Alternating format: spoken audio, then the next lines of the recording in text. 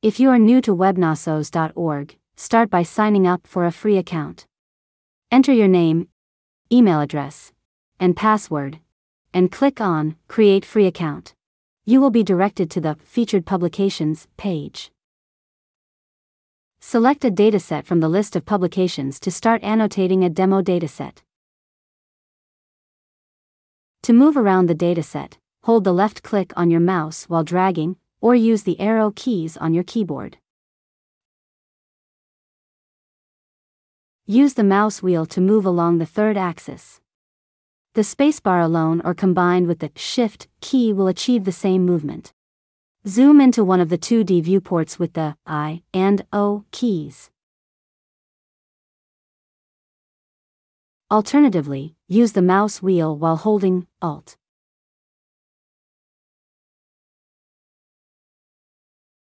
To move in the 3D viewport, hold the left mouse button. Zoom in and out as described earlier for the 2D viewports. Hold the right mouse button to rotate the 3D structure.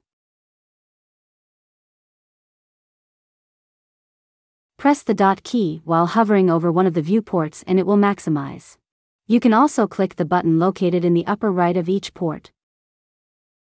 Toggle the left and right sidebars by pressing the keys K and L. Alternatively, click the buttons in the top corners of the sidebars. Adjust the layout to your preference by dragging the edges of the viewports.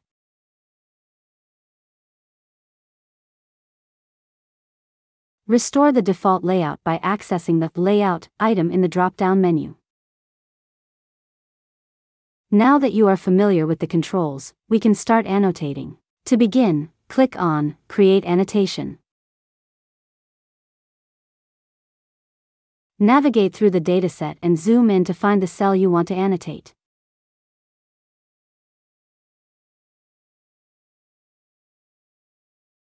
Select the brush tool to create your first volume annotation. Use the eraser tool to correct mistakes.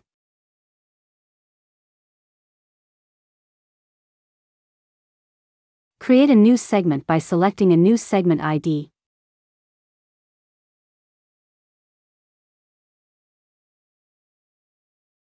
Use the trace tool to draw more precise contours.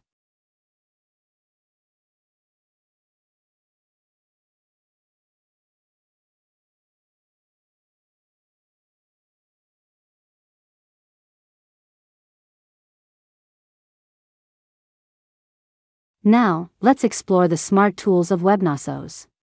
Choose the Quick Select tool and turn on the AI option.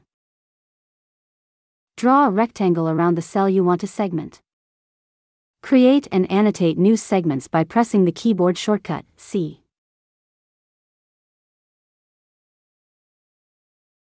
Quick tip: when dealing with long and complex shapes, try drawing multiple rectangles on different areas.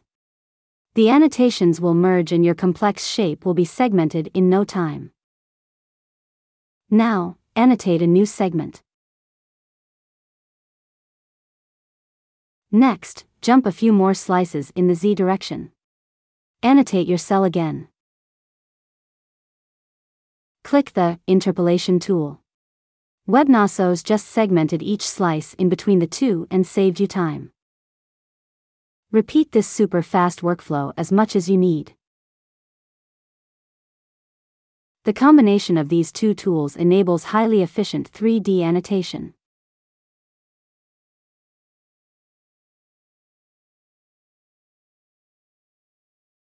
WEBKNOSSOS can also render your volume annotation as 3D mesh models. For this, right-click on an annotated segment and click Compute Mesh. Hide the planes in the 3D viewport to fully enjoy your 3D mesh. If you want to have a look at even more impressive meshes, go to the featured publication and choose a dataset with an existing mesh file. Right-click on a segment and choose Load Mesh.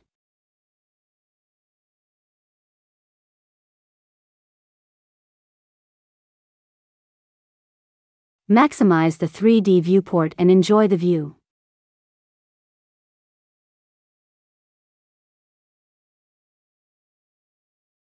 WEBKNOSSOS also supports skeleton annotations.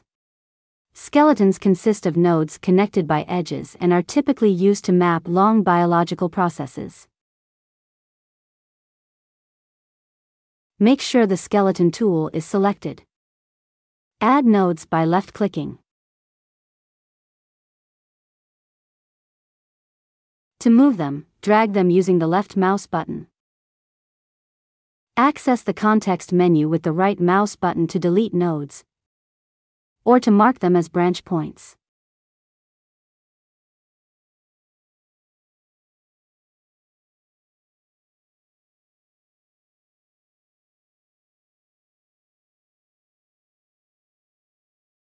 The context menu also lets you measure trees' path lengths and explore other options in an intuitive way.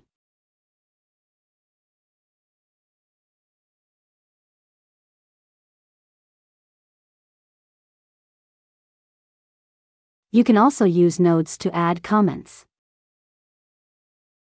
To do this, select a node and enter your comment in the Comments tab.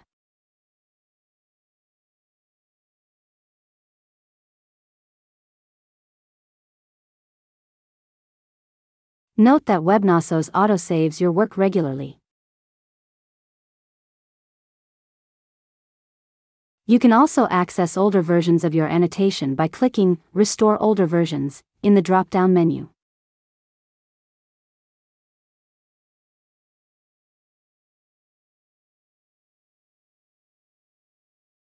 You might have observed the sidebars located on the left and right-hand sides of your screen. The left sidebar displays the layer system and additional settings, while the right sidebar shows data and annotation information.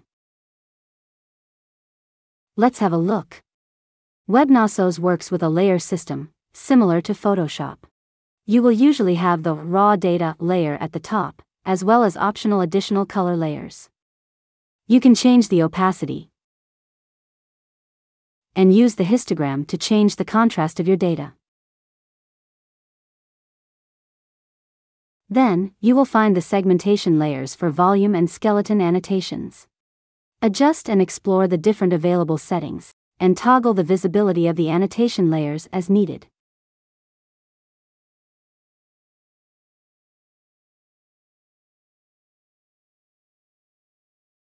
Once a volume annotation layer is active, you can start annotating.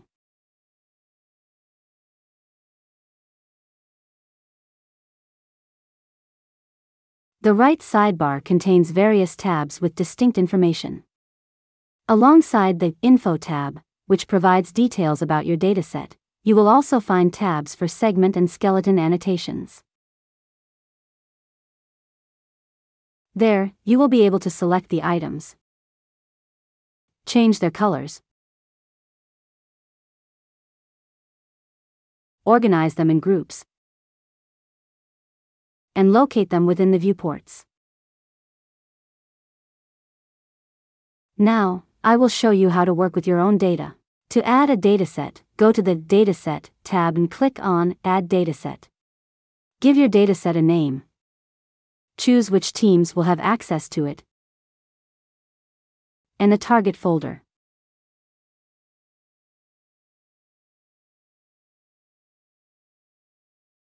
Drag and drop your files in one of the many supported formats, and, if necessary, set the voxel size. Finally, click on Upload to complete the process.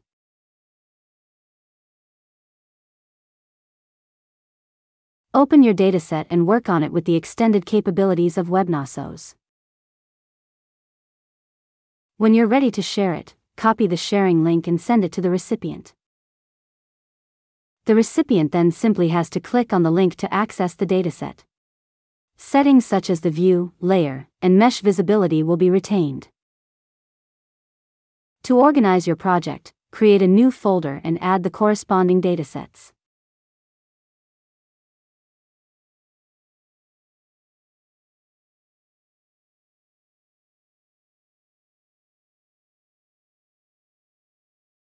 Next, create a team. Click on Add Team and choose a name for your team. Add members by setting the teams and permissions for each user.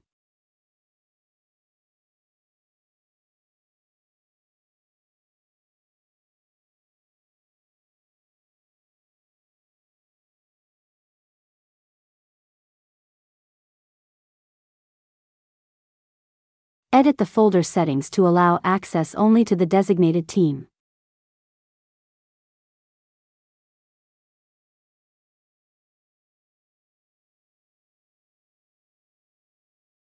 To share your annotation, open it and select Share from the drop-down menu. Choose the teams for which this annotation should be listed and adjust the settings to allow editing.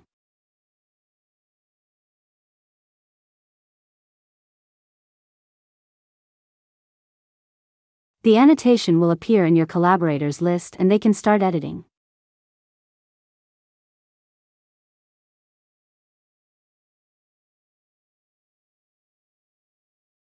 WEBKNOSSOS makes it easy to download and export annotations as TIFF images. Start by creating a bounding box with the Bounding Box tool. Adjust it so that it covers the desired area.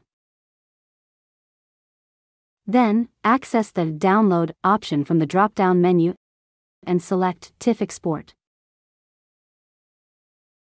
Choose the layer you want to export and click Export.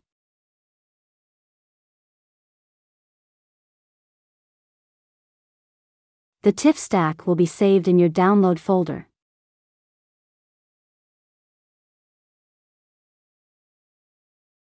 To automate this process with Python, follow the same initial steps. Select Python Client in the download modal, then copy the provided code.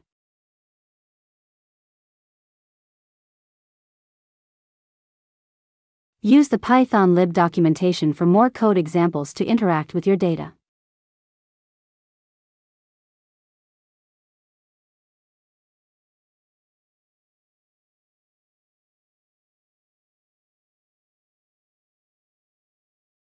Run the code on your computer to complete the process.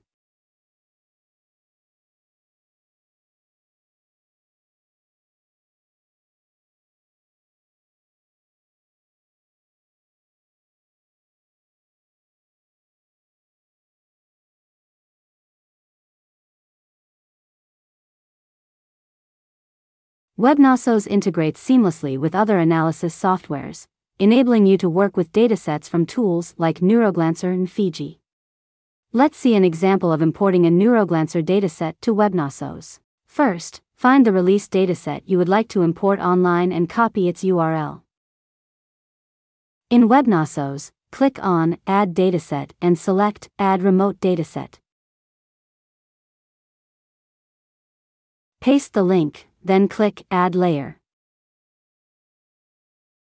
Similar to adding local data as we saw earlier, choose a target folder. Define a name for your dataset. Set the voxel size. And click Import.